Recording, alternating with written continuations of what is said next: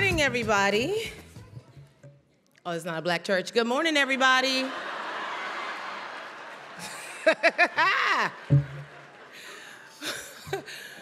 I have the distinct pleasure of saying a few words about my good friend, Issa. I first met Issa in 2012 on Twitter. Rest in peace. Because much like many black girls like me who engulfed her web series, The Misadventures of Awkward Black Girl, I felt, yes. I felt seen by her work, I felt understood by her voice, and I felt validated by her quirky and slightly ridiculous sense of humor. So what do you do when you feel like you know someone? You send them a tweet. And you say, hey girl, I'm in LA, we should totally link up. Because that's normal, I highly recommend it, y'all. And to my surprise, Issa slid in my DMs and invited me to an actual wind down at her place. And I was like, dang, this Twitter thing really worked. Again, gone too soon. But when I got to her place and her friends were like, so how y'all know each other? And I mentioned the little blue bird, and Issa was like, girl, that is crazy. I would never invite somebody I just met off the internet. And I was like, you right. So how do we know each other? And that's when Issa shared that she had been following me and my then budding comedy career on Facebook, and thought that I was really funny. And back then, I was shocked to find out that somebody that I admired was also admiring me. And even though she was the one with a show and a whole production under her belt, but after 5 seasons of Insecure and doing life with her as her friend, both on and off the screen, I am no longer shocked. That is the Issa Rae MO. She is notorious for keeping her ears to the streets with a K.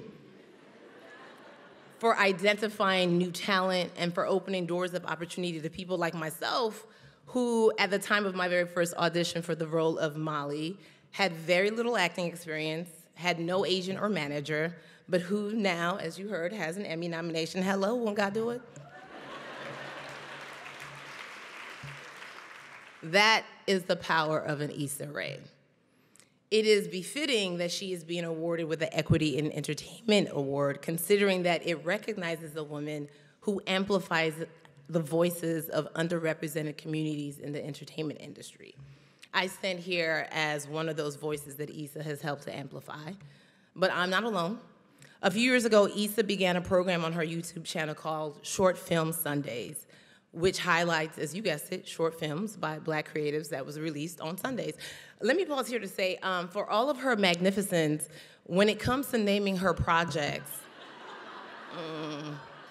if there is one thing Issa Rae is, it is literal, y'all. Insecure, what's that about? It's a show about a black girl who is insecure. Rap shit, oh, just some shit about rap. A black lady sketch show. And let's not forget Color Creative. That is Issa's management company dedicated to representing creatives of color. Girl. At least she's consistent. Her next projects are entitled A Seat at the Table, Cat in the Hat, Dora the Explorer, which chronicles the adventures of a fringed bob Latinx youth who enjoys exploring. But jokes aside, platforms like Short Film Sunday weren't just a place for inclusive and fresh content to be uploaded. They were pipelines for creatives who needed an avenue to bypass the old gatekeepers of Hollywood. So they too could be seen and to have their own voices. Creators like the Ebo sisters, whose short film, Hung for Jesus, I first watched on Issa's channel, which then turned into a feature film and that debuted at Sundance this year and sold for over $8 million.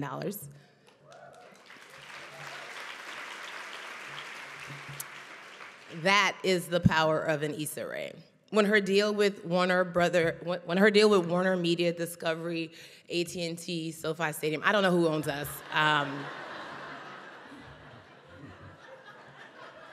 T-Mobile, I don't know. Again, When her deal was announced, it included a provision. If y'all hear, I'm sorry. My check's still clear. God bless it.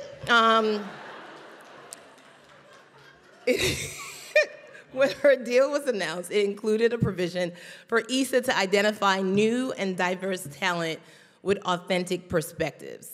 When I read that, I sent Issa a text, and I was like, so basically, they're just paying you to do what you've been doing, I was gonna keep doing? And she wrote back, yeah, girl. In an industry that prides itself on being cutting edge and forward thinking, sometimes it's a little backwards, and dare I say, a bit lazy. It requires true risk takers like Issa Rae, who aren't afraid to be rooting for everybody black, or to take a stab at making a novice into a household name. There are a few things you can bet that Issa Rae will always do, like being found at a party drinking Secco out the bottle, or being found at the same party desperately trying to avoid small talk with people, hence the Secco. But what stands out most for me is her unfailing support of the marginalized, her extreme selflessness, her dogged belief that everyone can win and people of color should have the same opportunity to fail and be given another chance at success, because that is true equality.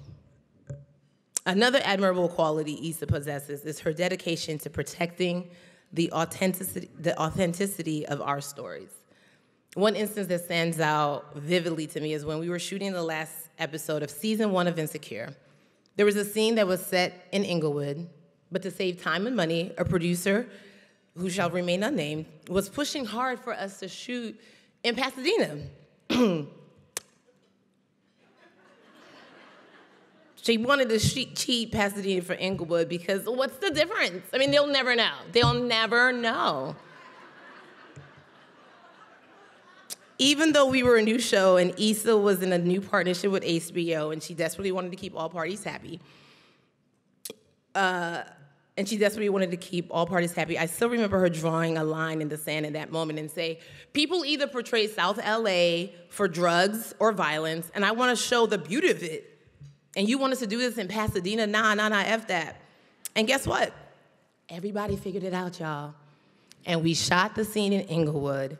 And for 5 seasons, Issa single-handedly put a spotlight on the many wonderful eateries, small businesses, and neighborhoods in South LA.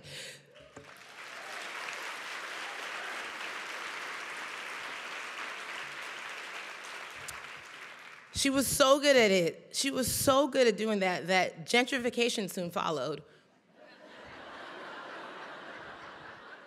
Randy's Donuts is now Ryan's Donuts. And black people now live in Pasadena, so that too is the power of an Issa Rae. Thank you, girl. Recently, I listened to Issa's episode of Meghan Markle's podcast, Archetypes, and when asked what 3 words she would use to describe herself now, Issa took a beat before responding with confident, loyal, and free. And I could not agree more. The once awkward black girl is now a confident black woman, gracing the covers of magazines, but remains loyal to the community who gave her a voice and uses both her creative and personal freedom to usher in the next generation of unique visionaries.